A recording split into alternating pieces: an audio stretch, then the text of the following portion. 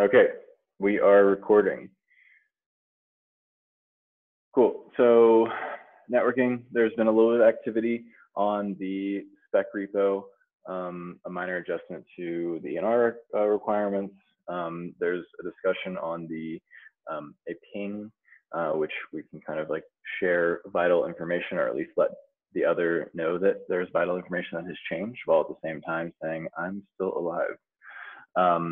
So that's still a kind of work in progress PR for discussion. We might talk about that a little bit today. And it has certainly come to my attention after a few conversations that aggregation strategy, although looks relatively straightforward to implement, there's a lot of kind of edge cases and things to think through to make sure you get this right. So I want to kind of talk about where everyone's at, talk about explicitly some of these problems, and see if there's anything else that we want to make it into the spec, even if it's just guidance.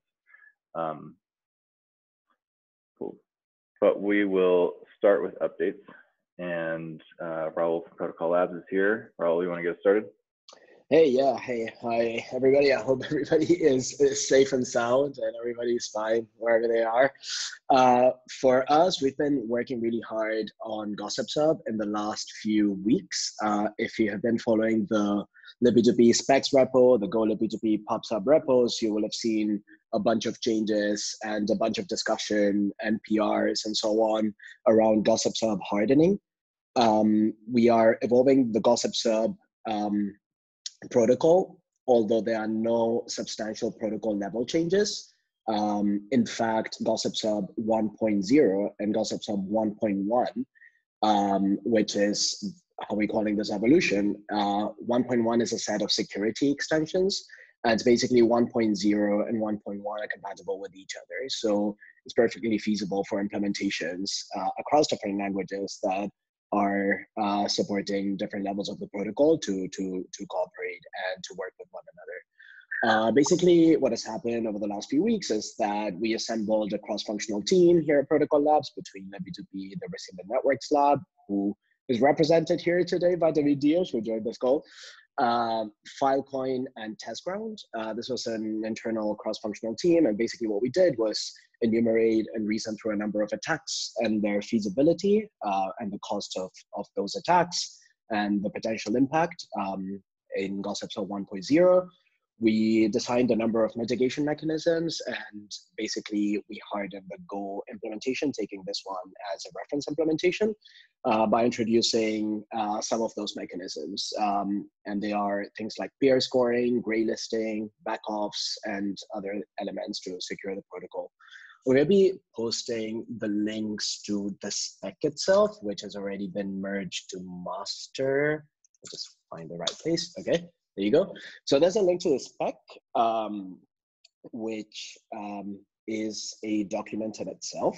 So as I said, it's conceived as an extension to the baseline spec. And there's a PR that implements these changes on the reference implementation. It's a work in progress PR, and it's been actively reviewed by a bunch of us. And I totally invite everybody on this call to go into the spec, to read the spec, to comment on the spec, and also on the PR itself. What else? Yeah, okay, next steps. Basically, right now we have a team of 3 people that are dedicated entirely to testing the effect of our changes against the baseline of 1.0. So we are building, we're using Testground for this, and we're building a number of attacks and coding a number of attacks, modeling a number of attacks, and testing them against the 1.0 implementation and the 1.1 implementation. Once the right moment comes, we'll release all of this information and the numbers and the improvements to the public. Right now it's sensitive. And yeah, over the next few days, there is an internal red team here at Protocol Labs that we've assembled that will be auditing the spec and the implementation. And I think that once that checkpoint is over, that would be the safe moment to basically throw these changes over the fence for other language implementations to adopt. So JVM, NIM, JS, Rust, and basically, we are here at the disposal of everybody else to support this work, to support the implementation, the upgrade work, in whatever manner is needed, right? Knowledge, funding, whatever. So we can talk about that.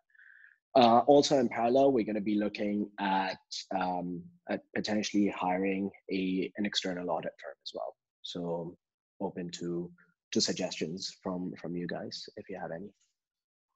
That's all from me. I think I extended myself too much. Awesome. Thanks, Raul. Would you estimate this is, in terms of the development side, 2 days of work, a week of work, 2 weeks of work to get up to spec? To get up to spec, I think it definitely shouldn't be, given the fact that, so basically what we're doing is we have the reference implementation. In the next few days, we're going to be annotating, enhancing, and even refactoring some parts of the reference implementation to make them modelic, so that it's very easy to like go through and actually understand how things relate to the spec. There's a bunch of like algorithmic stuff here that needs to like very clearly be cross-linked to the spec itself. So hopefully it would be super digestible. The spec and the reference implementation themselves, the pair of those, I would expect magnitude of days. It's not a huge, it's not a refactor, it's not a rewrite, it's a bunch of and if you implemented it with the right hooks, which is the way that we've done it, we've implemented it with a set of like callbacks and a number of things, you can very easily plug into the right places within Gossip Sub itself to inform the scorer, which then can run kind of like in a decoupled fashion. So yeah, I would say magnitude of days. Cool, thank you. Any questions for Raul?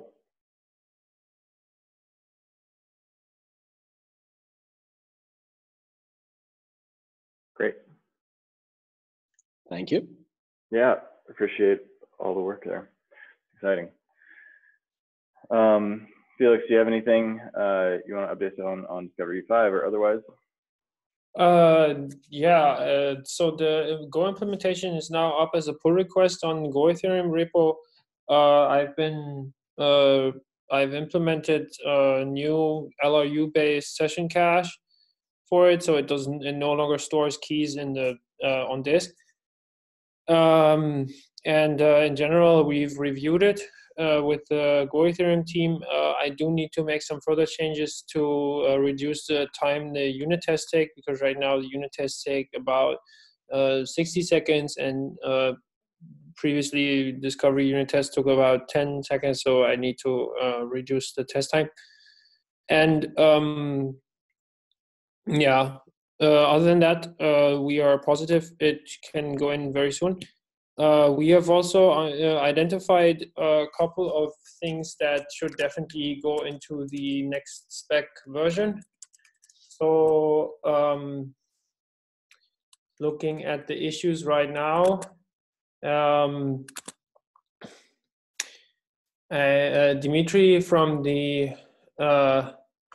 one of the Java teams, I keep forgetting what this client is called, sorry, Harmony, has proposed that we should change the definition of the find node packet to be to not require so many individual requests. So we will convert it to have some kind of like to basically accept multiple distances in a single request, and doing that will basically reduce the number of requests required during a lookup.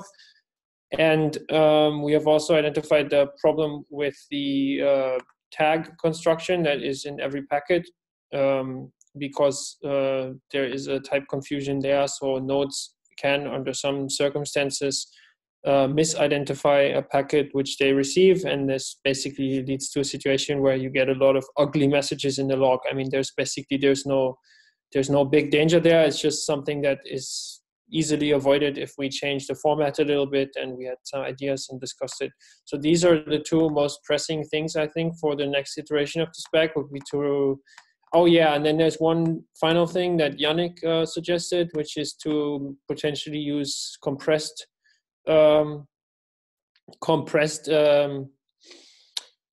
elliptic curve keys in the handshake. So this would save something like 32 bytes for every handshake in the packet size. So I think it's worth doing, but it's backwards incompatible change. So it will go in the next spec version.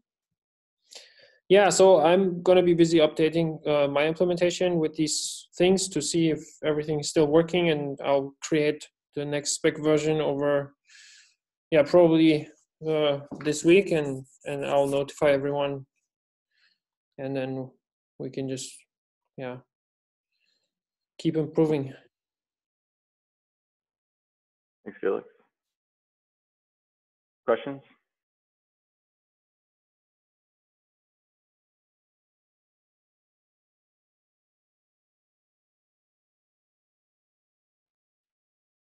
Okay. Let's see. Any other updates? Not really. Yeah, thanks. And otherwise, from anyone else, any other updates?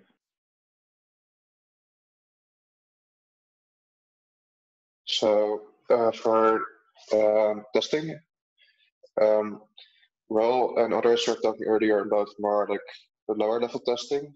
Meanwhile, Laxman and me are looking into this network testing somewhere between like pure application level and this lower level testing. So we have Rumor and Pyroom. I shared these links earlier, and those are evolving.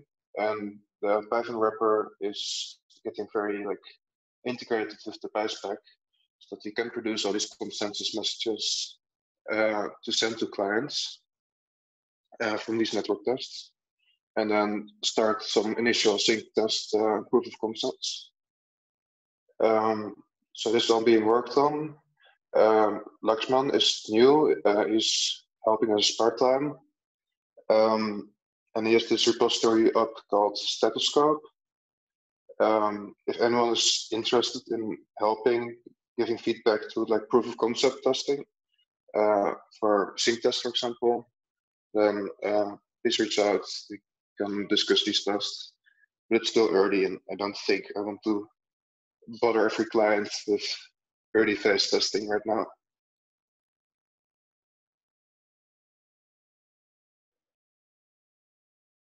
Cool, thanks, Proto. Proto is also now using Rumor, Pyroom, and a modified version of the Python spec to pull down, to sync the Lighthouse testnet. It's pretty cool. Right, so within a little bit less than 10 minutes, I think 9 minutes something, and BOS disabled. BOS is still bottleneck in Python. The spec can sync the 10,000 slots of Lighthouse testnet, which is kind of fun to check that it actually works. And you can load your own configuration, and this is on version 0.10.1. So I think everyone on that version can try it out for themselves and sync their testnet, check if transitions match. It's generally useful to have some network tooling to be able to interact with your node that also can produce consensus messages rather easily. So if you want to script your own tests or want to script your own health monitoring or something, you can do that.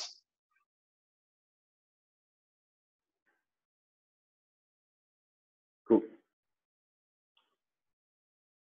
Okay, other updates?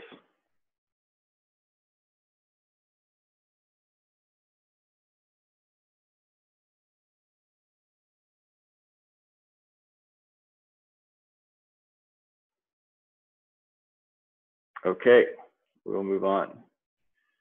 Okay, so as I mentioned at the beginning, some challenges and edge cases in the aggregation strategy and discovery and subnets, I think has been on a few teams' minds. Specifically, speaking with Age, he wanted to make sure that everyone was on the same page and that we were kind of hitting, making sure this was secure and hitting all these edge cases.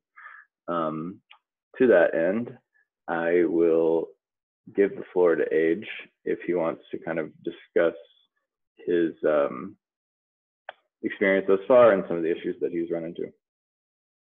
Age? Yeah, sure. So I'm not sure how far all the teams are into implementing the naive attestation aggregation strategy, but we've hit a few issues that I've talked with various teams about. So Maybe other people have some answers or have kind of made progress in each of these areas, so might be a good chance to have a chat about them. I guess, so some of the main things that we've had to think about is discovery. We need discovery to be relatively fast. So we've spent a bit of time trying to, I guess, tweak our disk v5 implementation so that we can find peers quickly. We need to find peers because when we need to subscribe to particular subnets, we need to have peers to be able to subscribe to. We spent a bit of time looking at the validator client to beacon node API because with the new spec updates, there's obviously changes in that API, specifically around getting the validator client to know who's an aggregator as well as the beacon node to know who is an aggregator. So we've made some changes there. So I'm curious to know if any other teams have actually modified this API to see, because we've kind of gone off on our own little tangent and potentially we can still conform there. And maybe some people have some good design kind of decisions there. There's difficulty we had, well, I guess it's not difficulty, you just kind of have to sit down and solve the problem that you have to deal with the timing quite thoroughly with being able to firstly discover peers and then subscribe to this particular subnets for a given future slot and committee. And if you have many validators attached to you, you kind of have to deal with that. One of the other issues is peer management. I've kind of been, this is one of the bigger issues I think that I've kind of been bringing up with everyone. When we need to be able to find peers to be able to connect to subnets, we need to know firstly the peers that we're connected to, what long-lived subnets they have. This involves knowing the ENR of the peers that we're connected to. So we don't actually have a mechanism for finding that out if a peer is connected to us through the libp2p stack. So that's one of the issues that we came across. Another one, I don't want to just kind of throw all these things out there, but another one that I've just recently kind of run into is that if we are an aggregator for a particular slot or subnet, rather, if we're not an aggregator, should we subscribe to the subnet? If we're not an aggregator, I don't think we actually need to actually receive any of the attestations on the subnet. We can just publish across the fan out. So I'm curious, if we do that, then there's less people overall subscribe, but we should have the backbone from the long-lived subnets. I guess that's just a small list off the top of my head of some of the things we've run into. I'm curious to hear if anyone else has thought about these or run into any of these issues. For the API, I can comment on that. So in the older spec, it's basically just one trip, right? Validator sends the selection proof to the beacon node, and beacon node verifies that this is beacon node verifies that the validator is actually the aggregator at the right slot, and then package all the attestation together, broadcast the aggregated selection object. But in the latest spec, there's in the latest spec, the aggregator has to sign over the aggregated object. So then it becomes a two-way trip. Validator sends the selection proof. Beacon node responds back with the aggregated object, and then the validator signs it over and then sends it back to the beacon node, and then the beacon node broadcasts the object over to the network. At this, that's my experience so far. Sure. So if you guys have an API, I'd be interested to have a look at it. Some of the small, I guess, edge cases are that we're signing a future slot, and the signing's based on a fork. So in principle, if you're signing an epoch in advance, you could have a fork change in between actually having to do any kind of attestation and the slot signature that you have. Another thing that we ran into is that I think Maren brought this up, is that potentially you want to give the option for different beacon nodes to actually do the aggregation. So if you're connected to 3 beacon nodes, you probably only want to use one of them to actually send the aggregation off. So we engineered, I guess, a way for when you do the subscription that the beacon node tells you whether you're an aggregator or not, so that it's up to the validator client to actually ping the beacon. I don't want to get into the technicalities, I guess, probably better offline. But if you have an API, it'd be good to have a look at it, and I can have a chat with you about how we designed ours. That's good. I will share that with you. Awesome. Cheers. So the other one, which probably is just a quick one for Danny, thoughts on if we're not an aggregator, should we subscribe to the subnet apart from being long-lived? That's a good question. So there's certainly immediate value in there. So our subnets, if we don't do this, have grown much larger than we expected them to because of the cross-linking at every slot. That change that came around DevCon. So normally you would have, previously you would have subscribed to a subnet, maybe in Epoch Advanced, but you don't have a bunch of other people in similar slots subscribing as well. So what this does is approximately 1/64th of all validators are going to be subscribed to a subnet at any given time. And so these subnets are much larger than we originally intended them to be. So if you're not an aggregator, that's actually very nice because you can just send to it's called the fan out, right? And not worry about actually receiving those messages, and just the aggregators and the persistent, those persistent will receive the messages. The one downside that's worth considering is that these validators don't then immediately kind of get weight to their fork choice through the individual attestations they would have seen. So there's a little bit of latency and a higher dependency on the aggregators to show up and do their work to add to that that committee's fork choice, group fork choice. That said, the persistent committee is going to be updating their fork choice, and the aggregates are going to be sent. The aggregates are randomly selected, and they're going to be sent on a public channel very soon, within 4 seconds. So my intuition is that that's actually a great change. And I will think about it a little bit more, but open to other comments now.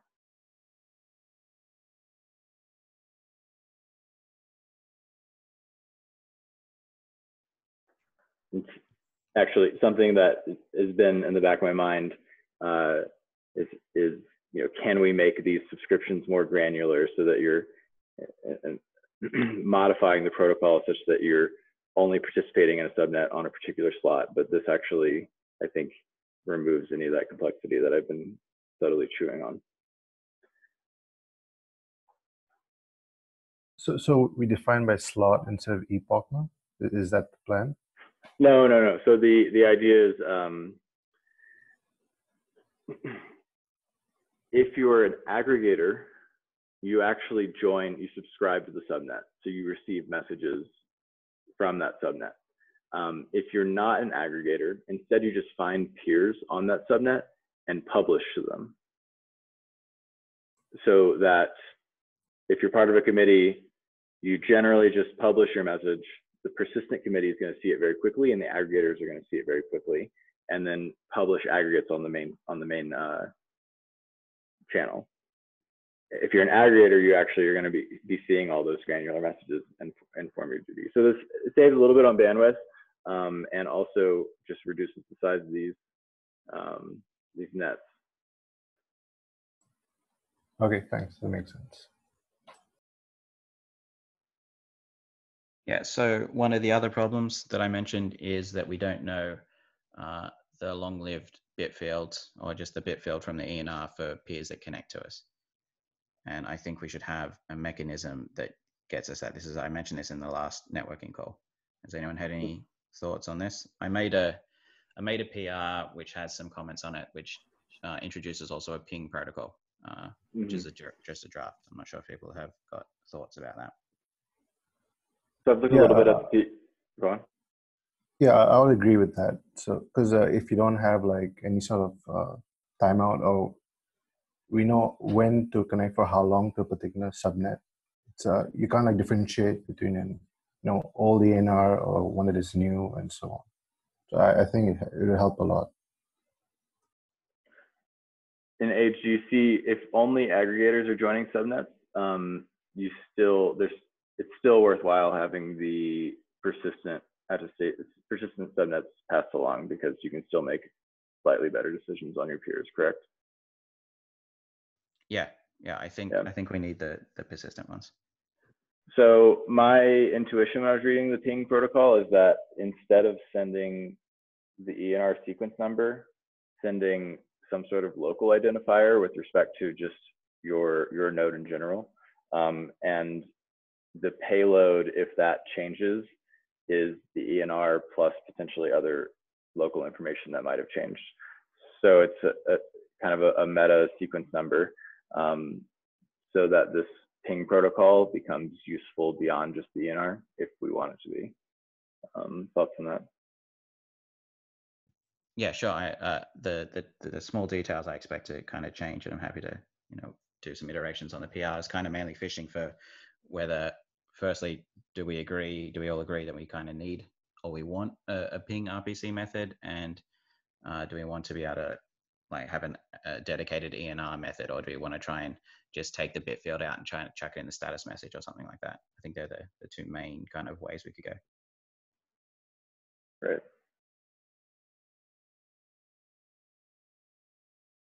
I mean, in the ticket, I argued for a separate DNR message, simply because it's a big blob of data, and technically we don't need ENR to run. Or would it be nice if the Eth2 protocol remained separate from a hard requirement on ENR, even if it's kind of in the spec right now? Then it would be nice if you could run the rest of the protocol without ENR.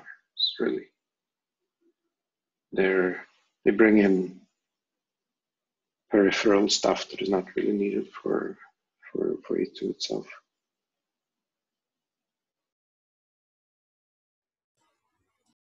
I guess this is something, a bit of a design decision, right? I mean, we were there last time in the last call. I'm not sure if it was the networking call or the general Eth2 implementers call, but we just did discuss it a little bit.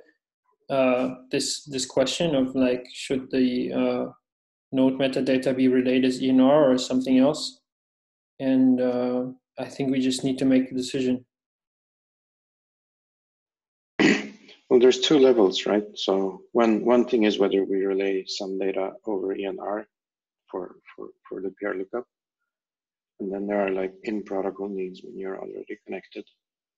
Yeah, so I think that like for real-time in-protocol information exchange, ENR is not really like the best format, also because it is always has to be signed.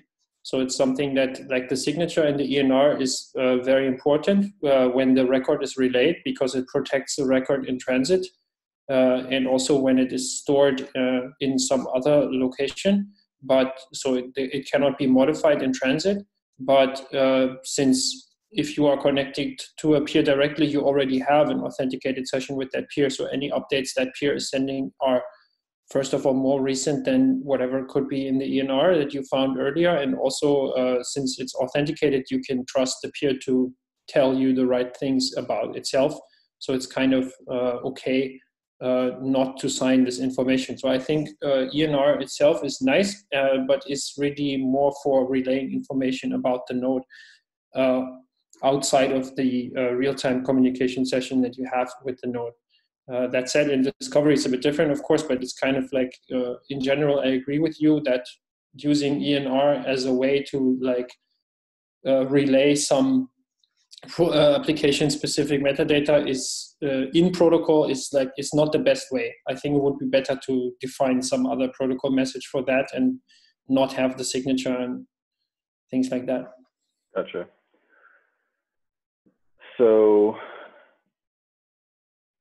there's two paths there, as Adrian pointed out.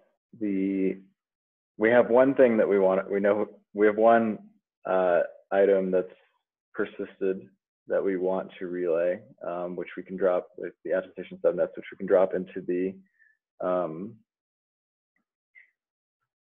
status message, or assuming that there might be other semi-persistent information that we want to relay every once in a while, we can do essentially a node sequence number that is dropped into a ping that's just kind of bounce back and forth every once in a while. And if I notice it changes, then I can request for the larger payload. Right now, the larger payload would be the attestation subnet. It could also be other information that was in the ER or other information in general. So one thing go on. So one thing that would be quite nice is to make the format of whatever this message is, to make that to basically define that format in a way that allows it to also be transported through other means. So one thing that will definitely come to DISP-V5 in the near future, I think it will be optional, is this idea of having the pre-connection negotiation. So kind of basically like a way to exchange arbitrary application-specific information through the discovery network session.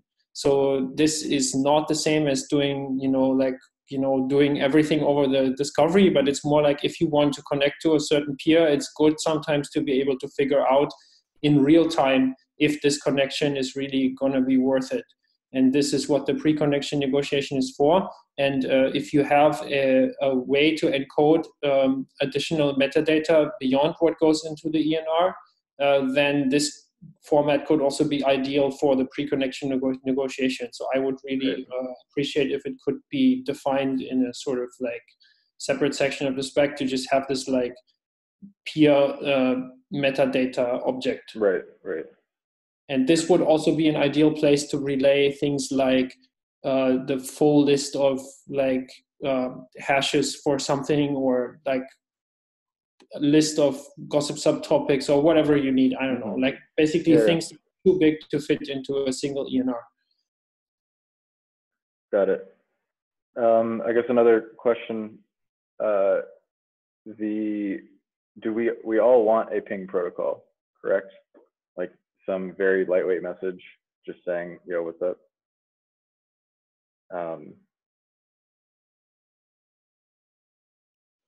I think we need it because at the moment we don't have a way that if peers kind of just drop out to identify that. Shouldn't that be at the libp2p level? Yeah, exactly. I think it's an application. Yeah. Sorry, could you synthesize this point? I tuned out for a little. So what I've seen anyway in Rust libp2p, there's an IPFS ping, which pretty much does a very similar ping to what we're suggesting here, which can check for peer liveness. We haven't specified any other libp2p protocols apart from the RPC that we've built and Gossip Sub, which have these long-lasting streams. So identifying when peers kind of drop out, I think we kind of need a ping protocol. So if the underlying transport is TCP, which is the case right now because we haven't really adopted Quick, I'm not aware of implementations that have adopted Quick yet, then this should be part of so if a peer is connected to you, it means that the TCP connection is alive, and we do run keep alives on that connection anyway. So there are TCP keep alives that are happening. So basically when a peer drops out, you would be getting, if the Rust implementation is behaving properly, you should be getting a disconnected notification immediately when the connection dies. Yeah, interesting. It's not something I've seen. I'll have to check that. So one thing that I can say to that is that it's not always a good idea to rely on the TCP level keep alive, because TCP keep alive is something that you cannot influence, and it might also get, there can be issues with that. So it's like the TCP keep alive is kind of a last resort option, and you cannot really influence the timing of it. So in you can, but it might not be respected. It's kind of, TCP keep alive is, so can sometimes also fail, and is something that is it's much easier to do at the application level. So in the DevP2P transport protocol, the way we do it is basically that we do have this ping and pong messages which are sent if no other message is sent for 20 seconds or something, and it's basically it's much easier to just put it in your application protocol, because if you do it, first of all, you can use it to relay other information like the ENR sequence number or the metadata sequence number that you were talking about. But also, basically, it will give you, it will assure your node that basically the peer connection is indeed alive, and you can have an basically authenticated liveness signal that is way stronger than just relying on sort of like the underlying internet infrastructure to do this for you.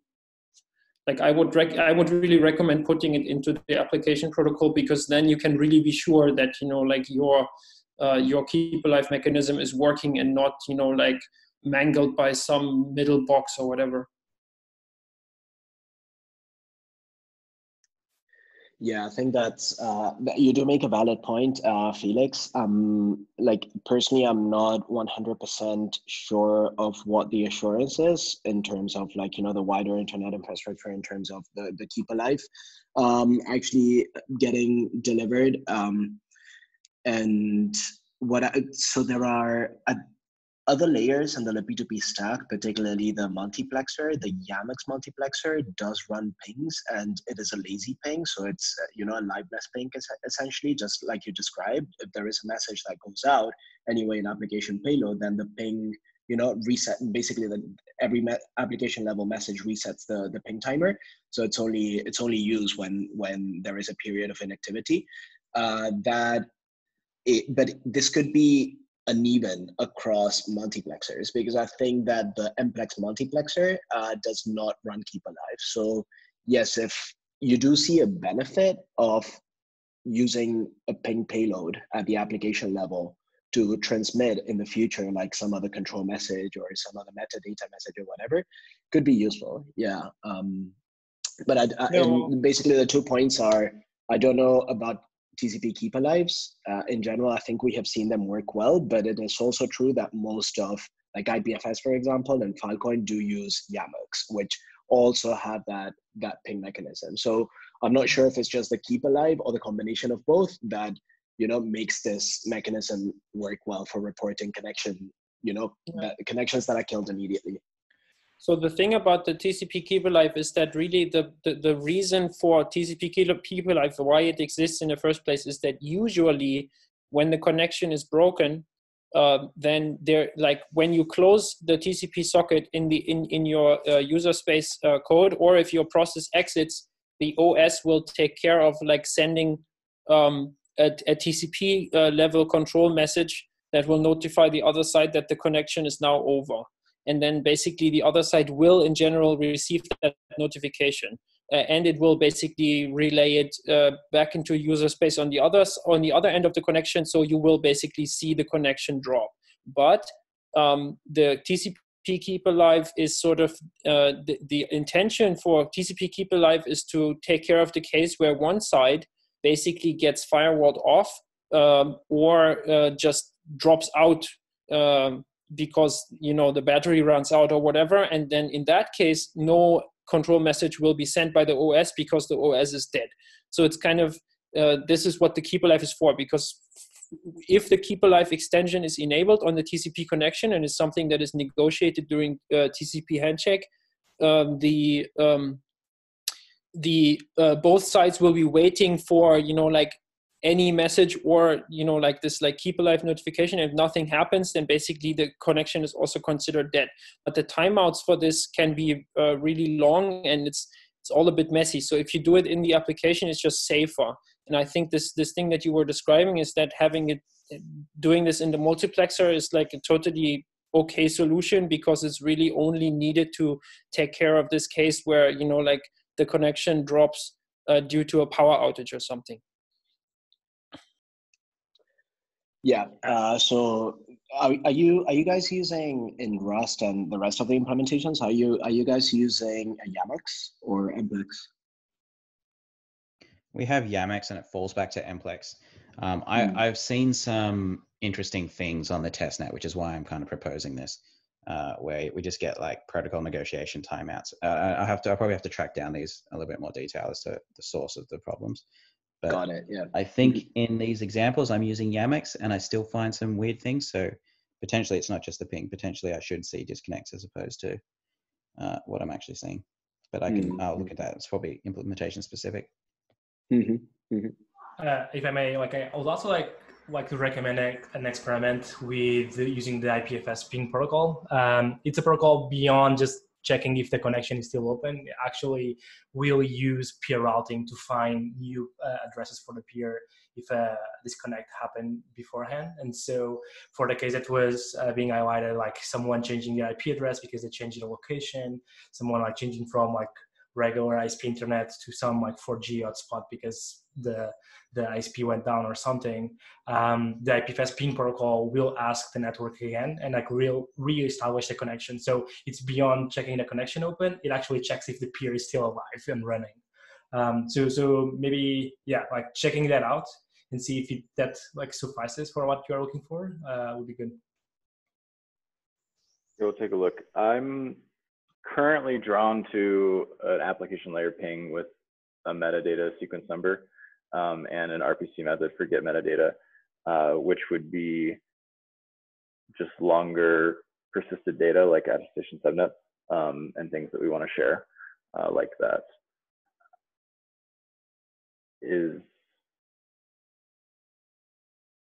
Do people want to agree with exploring that?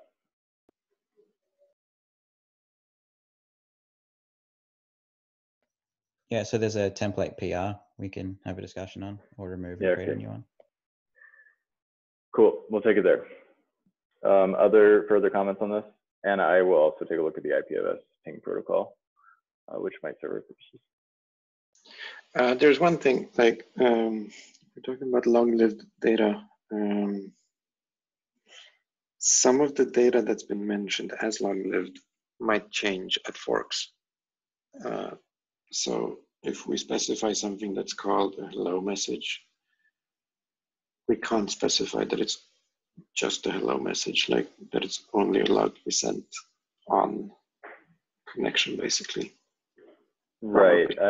I think that we'd want to just call this a get metadata message and specify under which conditions you might ask for it. And even leading up to a fork, you might ask for it. Yeah, exactly. And not require that the clients call it at a specific point in time either. Because if they need the data, they will naturally do so when they need it, right? So there's no, I think in the hello message, it said something you have to send it on connection or something. So something like this. And yeah, sure. Probably not needed. And I know there's a little bit of a desire to include client information inversion. I don't want to include that in the core protocol, but maybe in metadata we can leave a as a requirement. But maybe in metadata we can have 32 bytes of crap somebody can just write to if they want to.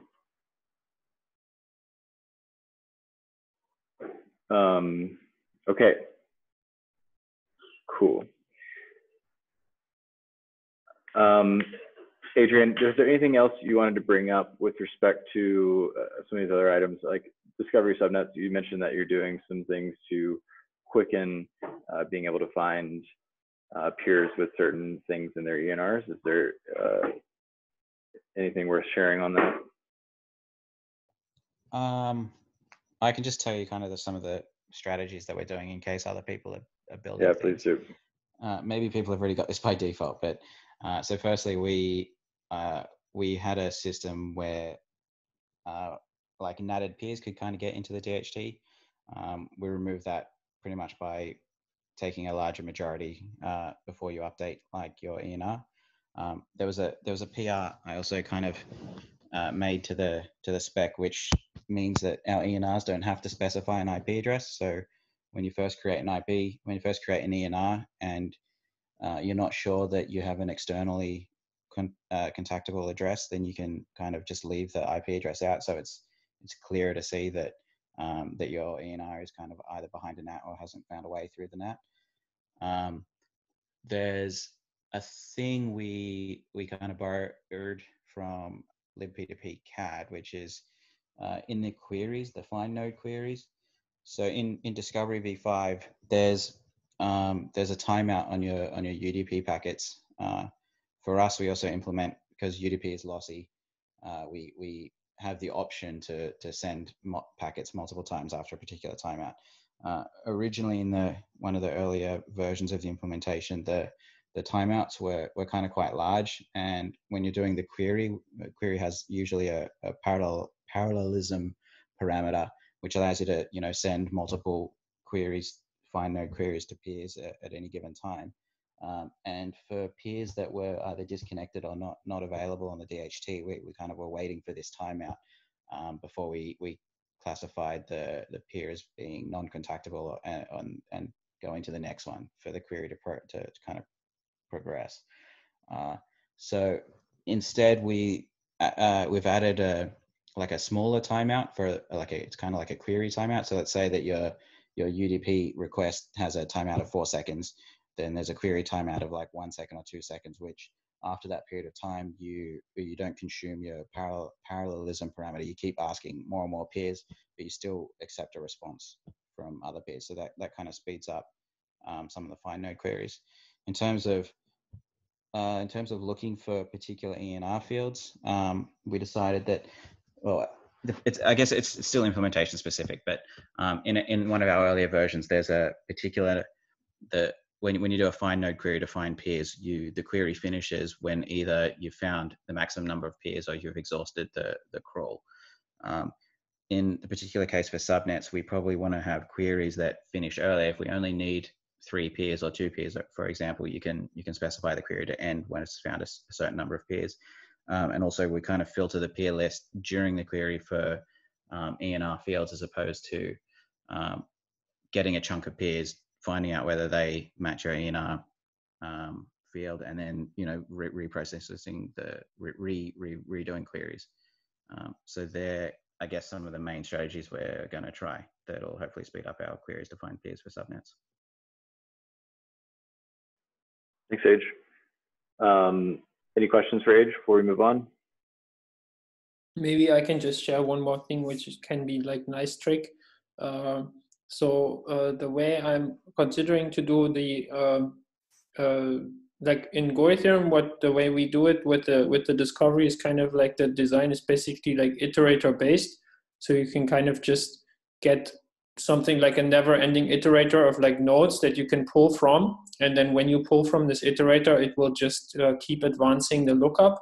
And one thing I'm considering to add very soon now is basically, since the lookup implementation is event-driven, and I think the one in Rust is as well, it's kind of actually there's not a big cost to just having many lookups concurrently. So basically, one thing you can just do is you can just run like 50 random lookups concurrently, because they're all just state machines. And then if you want to limit the resources, you can just put a rate limiter on the number of outgoing packets or something like per second. And doing that can give you a pretty broad scan of the network at a configurable rate, which is something that I can really recommend doing to like get many candidates as quickly as possible. And also, I think that I hope everyone understood that. Yep. And the other thing is that I think that the change that was suggested by the Harmony team to improve the find node to take multiple distances as the parameter will also speed up these queries, because you will no longer have to send like up to 3 requests to find all the nodes that you might need.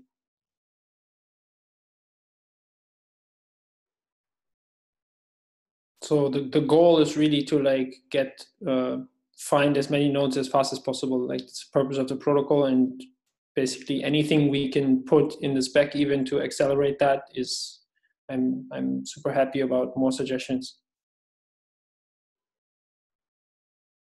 Got it. Thanks.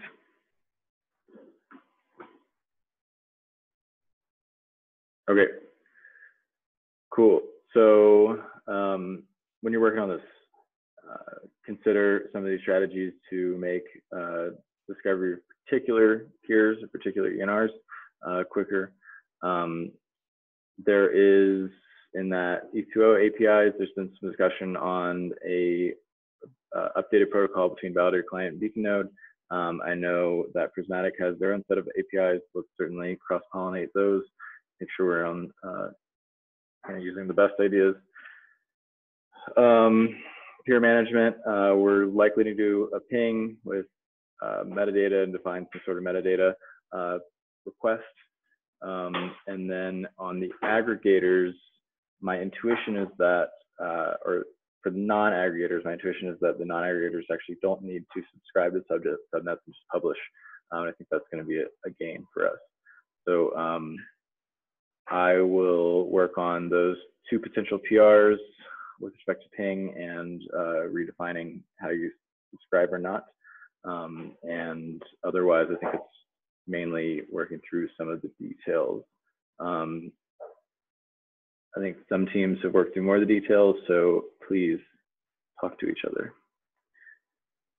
Okay, anything else on this item? Ade? Sorry, I have, yeah, sorry, you too. Okay, you go first. Okay, hopefully this is just really small. It got brought up in the agenda as well, is that for beacon nodes that have validators attached, I think my current thinking is that for the peers that are connected to us, we're going to prioritize connections with peers that have the larger number of long-lived subnets. Does anyone have any concerns with doing that?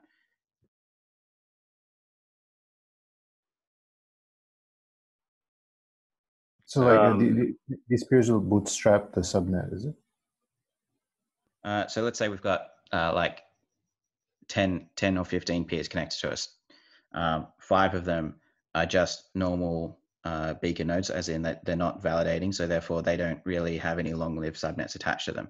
If I'm a validator, I want to find peers that have long-lived subnets, so that when I have to perform an action on one of those subnets, I've got a kind of a collection of peers that I know are already connected to that subnet, which saves me having to go and find more of them. So if I do go and find more, and I have a peer limit, or I only have a finite number of resources, I'm going to kick probably peers that aren't subscribed to any subnets in favor of ones that are, so that I don't have to do discoveries in the future. Sounds pretty good to me. Yeah, it sounds like certainly the viable strategy as a validator. I think the one concern, which I think was brought up, was if you have these like super nodes that are running tons and tons of validators and are subscribed to all subnets at all times, they might become kind of naturally become central nodes of the network, which is something to consider. I think you definitely want to have a diversity of peer with respect to persistent subnets. I'm concerned about finding peers that have the maximal number of subnets, even though I know that is kind of like the best way to optimize that problem. I'll think about it a little bit more. I also think it's kind of important not to be like have the peer set be too static, simply for the reason that like if you get locked into a particular set of peers and you keep optimizing that, then it can lead to a situation where it's very hard to join this club, because right. So it's also something that like, but you can, this is something like I guess in every implementation that you have to find like the good policy. Like if you only have so many slots available for connecting to other nodes, so you might as well just, like try to keep some of them available for, like, I don't know, like more sort of like dynamic and experimental peer connections. So you actually do notice if there's like new good peers on the network. So my question was that from the DISV5 implementers, how are people handling the caching of nodes? Do you guys in terms of the sessions? Not sessions, but I mean the like discovered nodes. So are you keeping like persistent caches or in-memory caches only, or? Yeah, so for us anyway, the Discovery v5 implementation itself just puts them in the routing table, and then Lighthouse, when it shuts down, stores it on disk and loads it back up on disk when it restarts. But this is only for the table. That's right. Okay, so one thing that you can totally do, and is something that ENR is also like optimized for, is that it's actually totally fine for you to keep an additional sort of cache on disk of like a node records that you found, because you can always fall back on those records in the future. I mean, they might be stale, but it's something that is very, very valuable in Go Ethereum for us. It's like on the Ethereum 1 mainnet to have this like nodes database where we basically store all of the nodes we find in LevelDB, and basically means that when you start up, you already have a pretty complete view of the entire network locally, and all you kind of really have to do is just, you know, like keep adding to that or keep re-verifying those nodes. You do kind of have to expire nodes from this cache from time to time. Like you can't just, you know, like keep accumulating node information forever because of churn, but it's definitely very helpful to like keep persistent caches off the network for a longer time, because it will really, really help with rejoining the network, but also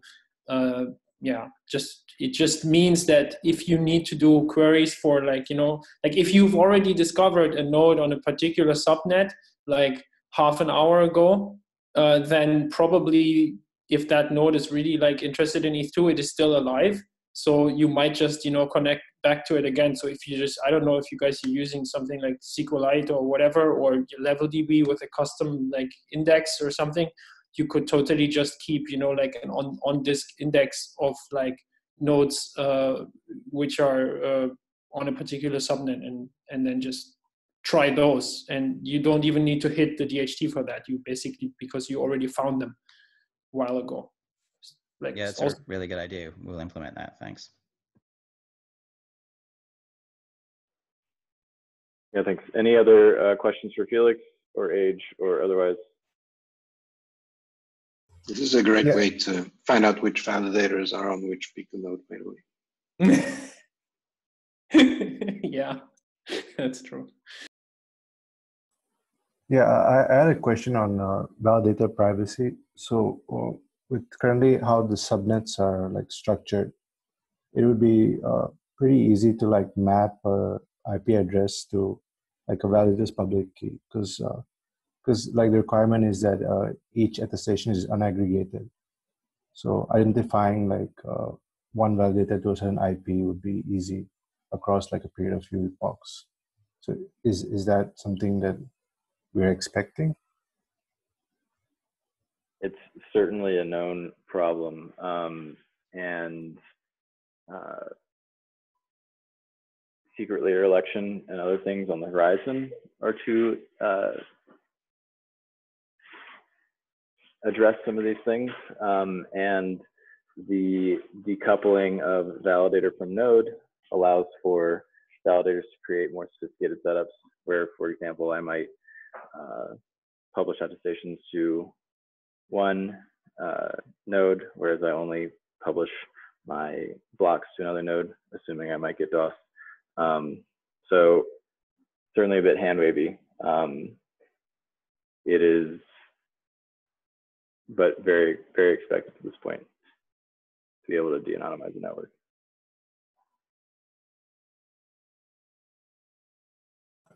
Thanks.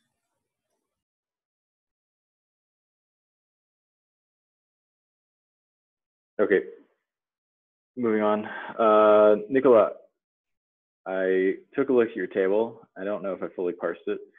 Let's take a look at your table. Yeah, I sent it to the chat. So it's something that we did at EthCC just after last call with Proto Lambda, Dimitri, Mikawa, and others. And the idea was, let's be clear about the requirements so that everybody can agree that they meet those requirements. And so it's Proto Lambda mainly that we propose this, with the idea, for example, typically on privacy. Is it possible to de-anonymize the network or not? With the initial target that could be, well, let's see that if if it is actually possible, and we expect that it will be possible with a plan. So then for phase 2, we can decide on what to do. So there are just a few lines at the end of the day, which it's about formalizing very high-level things, like how many nodes do we expect to have in phase 0? And are we happy with 1,000 nodes? And what's the target for phase 2? Could be 20,000 nodes. So the idea of this is really, can we find a place to have this kind of high-level requirements in the specification, and a way to say, okay, are we happy with those requirements, and do we think that they can actually be met by the implementation and protocols today? So it leads to two questions. I mean, do you feel that it's reasonable in the people in the call? I mean those requirements, 1,000 nodes, do you think that it can be done for phase 0? And are you okay with the approach? Should we put this somewhere in the specification?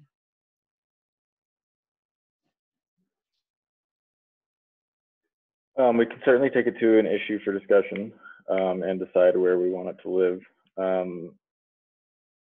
My intuition is that we'll certainly have on the order of 600 to 2,000 nodes in early phase 1. And that's certainly one of the most under-tested items at this point, is scaling nodes probably beyond the approximate 100 range.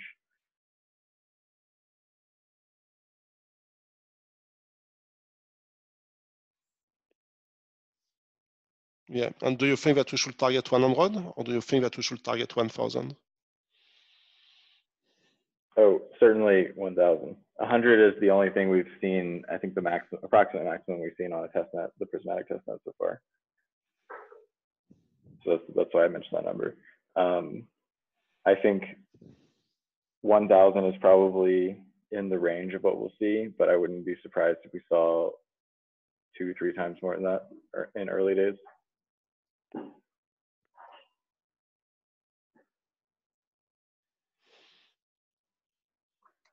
And are people around think that it's we can achieve 3,000 nodes today, for example, at the aggregations or discovery, whatever?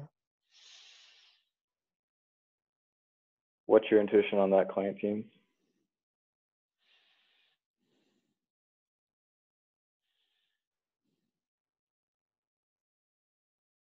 So I don't think anyone has seen bandwidth or finding peers or any of the networking components that we might be concerned about be the bottleneck or main failure points at this point, which is good, but we've also only have 100 known networks.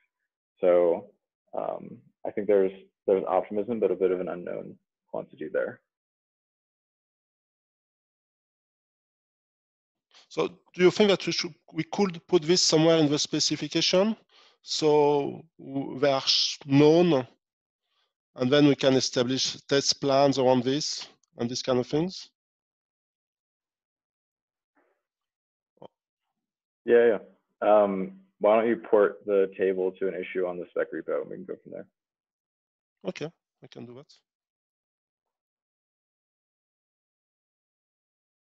I actually drafted out sort of like a test spec on how we could sweep the different parameters to figure out sort of like, given the current configuration, kind of where things start to break down. I can add a link. Y'all could look at it. It's basically like define some stability and stress tests where you kind of sweep number of nodes, validators per node, total number of validators, obviously total number of nodes. We can edit, I guess. And we're also working on a testnet plan on the types of things that we need to see in testnets, the type of stresses, the number of nodes, distribution of clients, that kind of stuff, which would also feed into validating some of these requirements.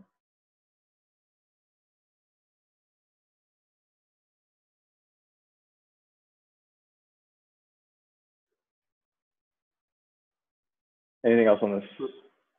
Well, for the table, so point of the table also is to face the requirements. So not just mainnet, testnet, but try and define steps in between, so that actually does make sense to work towards it, and that we do have action points. We do hit some limit.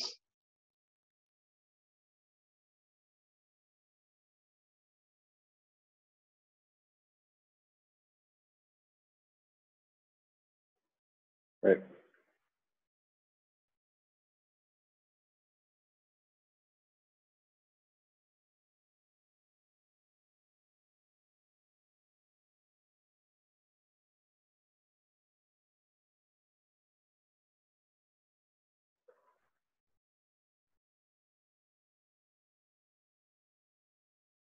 All right, anything else on this? Anything else for Nicola?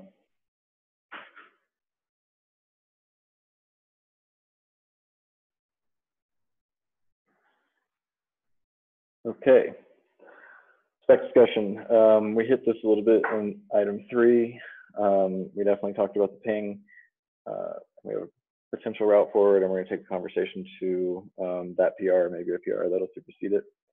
Are there other spec related items, specifically day 0 stuff that's gonna affect us in the next few weeks that we wanna talk about? Modifications, questions, issues, comments?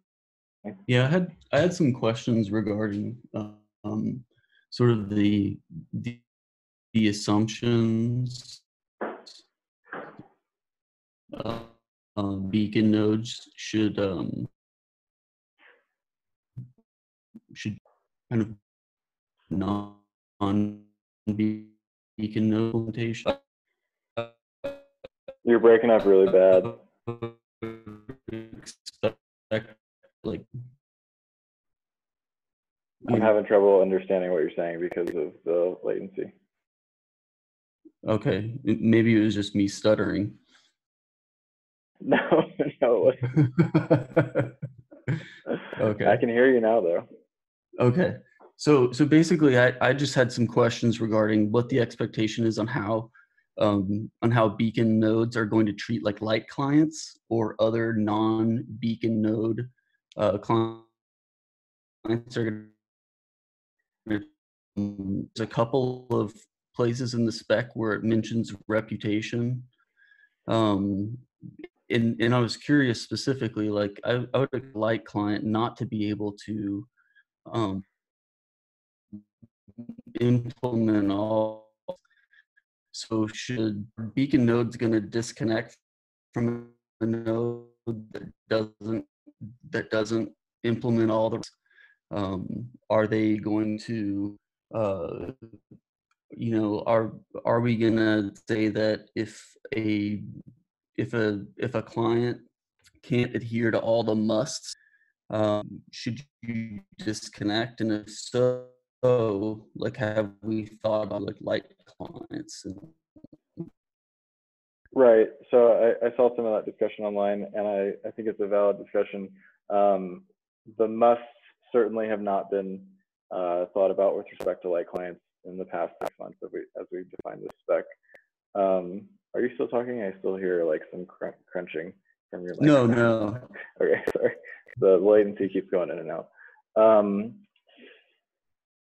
So I think it's worth doing a pass and see what is not viable. I imagine that a lot of the musts might be with respect to some of these gossip sub-validations. Exactly. On some of these subnets, especially the attestation subnets, the light client doesn't need to be a part of them at all. So those are out the window. The block validations and how light clients are getting blocks, I think, is probably one of the biggest concerns, as you brought up. And I don't have the answer immediately. So I was talking to Mikkel about this, and would polynomial commitments be a solution to that? A zero knowledge proof would be. Yeah. But there's Okay. a solution to everything. Hand wave, yeah. Yeah, Okay. but certainly a sophisticated zero knowledge proof could tell you, hey, this actually is valid with respect to things that you do know. But that's not necessarily the path that we're going to go. So you could certainly listen to these subnets and pick up blocks and just not forward them because you don't know if they're worth forwarding. You could also, another path is actually not listening to these beacon blocks being broadcast in real time because you can't actually do anything with them. The light client sync protocol actually would probably be a separate protocol where I'm talking to some sort of light client server. They provide me with the proof that advances me from point A to point B, say skipping a day's worth of, or skipping an hour's worth of epochs or something. At which point I have a finalized route and I just get data about the state. I actually don't know if there's any value in a light client doing a block sync and actually getting all of the blocks. Instead, they're kind of just skipping ahead. So the answer might be that a light client actually wouldn't participate in many of these protocols and is more just advancing to checkpoints and querying state with respect to those checkpoints. That's kind of how the light client sync protocol is imagined today. And I don't know the value beyond that to actually be participating in some of these subnets. It actually would be nice because it reduces the bandwidth requirement and doesn't scatter light clients throughout your core gossip, at least for the core consensus here. Are we concerned about being able to tell the difference between a light client and like a regular beacon node? We're certainly concerned about the protocols that a node speaks with respect to what I want to do with them. And so if a node shows up and doesn't can't handle all the things that I want, then I might disconnect from them. Either via the ENR, via the advertisement of some sort of protocol or a component of a status message, that I imagine once we do have a light client sync protocol, that information will be readily communicated such that you're pretty aware of who you're talking to. And if you're not a light client server, and then you're not serving these proofs about how to advance to some point in the future, you very well might disconnect. And the light client very well might disconnect from you as well because they see that you're not serving that protocol, and so you're not of any use to them. These are all things that are being chewed on, but certainly haven't made their way into the spec. I think it's definitely worth doing a pass on the spec to see if there are any components that we estimate are going to be requisite for a light client that have any musts that would make them non-viable. And I will do that. Okay. Do you mind if I open up an issue that maybe we could just kind of... Yeah, cool. We can try to enumerate any problems there. Okay, cool. Thanks, Danny. Yeah, and thank you. These two, the designing of the networking spec and the consideration of light clients come phase one, I haven't allowed those items to cross-pollinate in my head. Yeah, totally.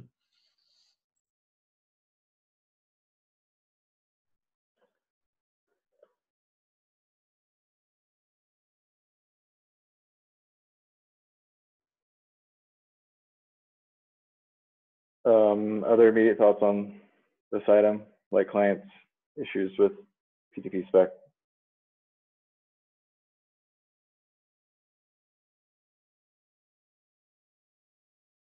I mean, another like sort of random thought is that if ultimately light clients and beacon, if we can tell the difference between them, I guess in my head, which is probably flawed, I figured that, you know, the end state of the network, there would be, you know, swarms of light clients, you know, that help kind of anonymize which nodes are actually validating nodes, you know, to kind of make it more difficult to find them. But I guess that's not really, I guess that's sort of a problem already right now with Eth1, right? So it's sort of just business as usual. It is a little bit business as usual. Yeah.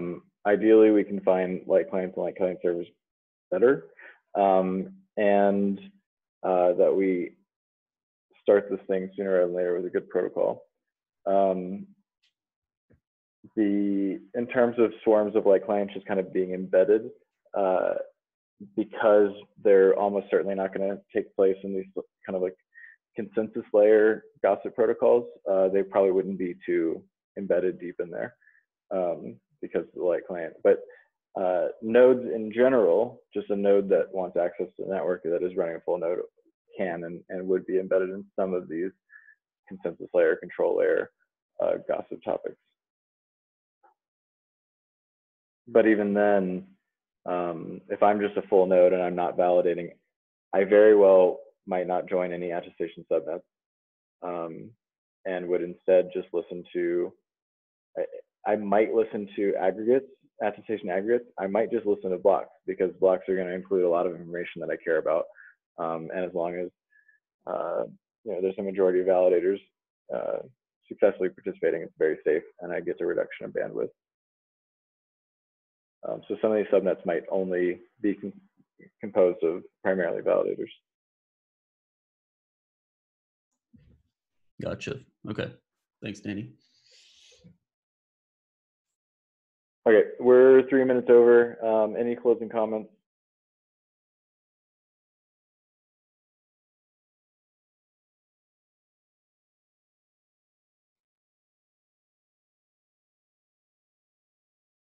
Cool.